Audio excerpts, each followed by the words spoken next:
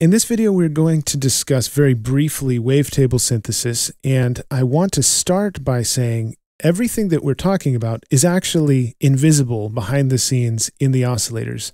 This has nothing to do with it, but I'm going to use the release, or the sustain rather, of my envelope as a visual example of kind of sort of what's going on here. So everything you visually see, bear in mind, has nothing to do with what's really going on inside of our oscillator. So a wavetable synthesizer, ignore this. I'm going to get rid of it so you can't see it. Our wavetable synthesizer loads a wavetable as opposed to just a sine wave or a sawtooth as its sound creation unit.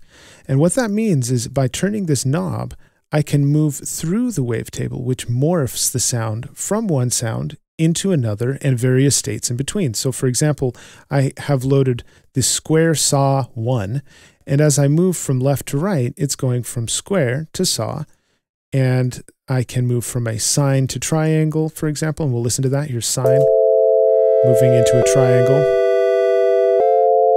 And as you become more familiar with these different sounds, if you are familiar, you would say, oh, that actually sounds, I can hear the difference between the sine and the triangle. Here's a sine versus square. So now it's a square. Now it's a sine.